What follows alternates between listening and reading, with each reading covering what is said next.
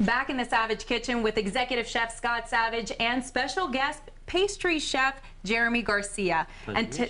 Nice meeting you too. And today we're not talking about food, we're doing desserts. That's right. And we're actually making a frozen souffle. It looks really difficult. How hard is it? It's not hard at all. A lot of people look at, or they hear about hot souffles and they think it's really tough because of the time it takes to make and then how delicate you have to be when you're putting it in the oven and taking it out of the oven. But a frozen souffle has none of that difficulty because you're basically taking a standard mousse, we're piping it so that it looks like a souffle, and then we're just throwing it in the freezer. And then when you pull it out and you show it to your guests, it looks like it's got this nice height. So it looks kind of like that nice hot souffle you've got. And it's a really versatile recipe. Today we're going to be doing a Grand Marnier souffle, but it's really easy to do. And the main trick to get that height is the glass that you're using. Yep. So you can use a wide variety of different containers. This one's about a 4-ounce cup, and then all we did was take a little bit of standard parchment paper. We just taped it into a little cylinder on top, and then what we're going to do is when we pipe that mousse inside there, we're going to fill it up to the top, level it off, freeze it, and once it's frozen we can peel that off, and it's going to look like you have that nice baked souffle that come up over the rim of the glass. So this is what gives you your illusion. Yes. All right, piping, what is it?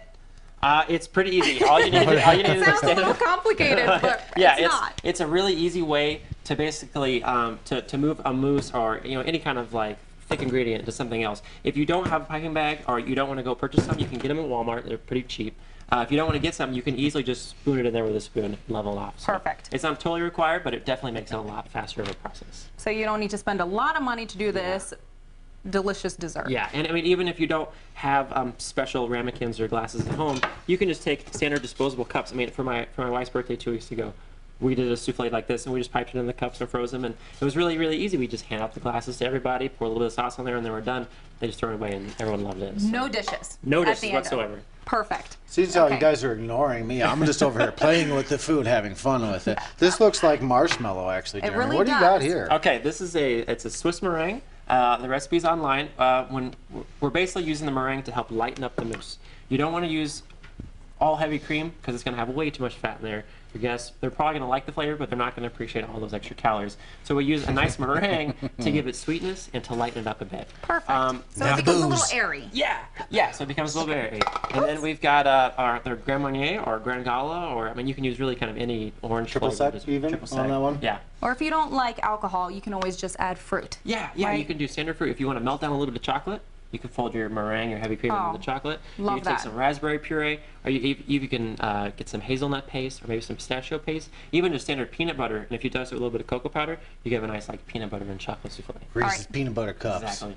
So we have, this was our... It's called a Swiss meringue. Okay, because meringue. We're heating up egg whites and sugar and whipping it that way so that it's nice and airy. cooked all the way through. There's no risk of salmonella poisoning. Okay. This is our whipped cream? Yes, so it's just standard whipped heavy cream. It's about 2 cups of heavy cream there. Perfect. Are we mixing? Yeah, so what we're going to do now is mix. Let's get going. So we got our big bowl here. So if you want to just zest that orange in here, I got about a ½ a cup of orange juice. And zest is just simply the rind of the fruit. Yes, it's that external part of the orange there that's going to have all those nice oils. That's going to give you this great orange color. flavor. You get down to that white, it turns bitter. You don't want that. Yeah, that's So you're doing a great job. Yep, you're doing perfect. You can keep doing that. I'm going to go ahead and add this meringue. I want to play. I want to play. Burning up some calories actually zesting this. Is this easily incorporated together, Jeremy? Well, the Swiss meringue looking like the marshmallow, things like, I almost would think that it's going to be kind of stiff. All we're really going to do is just dump all these ingredients in here, whisk it up until it's nice and smooth, and then we're done. Nice. So you don't have to worry about like being delicate with the meringue or folding or anything like that. It's just add it all and whip it up and go. And then you just put it in the freezer and you just let it sit there. Yep.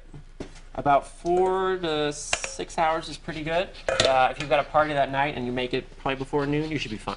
This smells so refreshing. Yeah, lots of great orange flavor. And this Grand Marnier flavor would go great with like maybe a little bit of vanilla sauce, or you could even do some chocolate sauce if you like that chocolate orange flavor.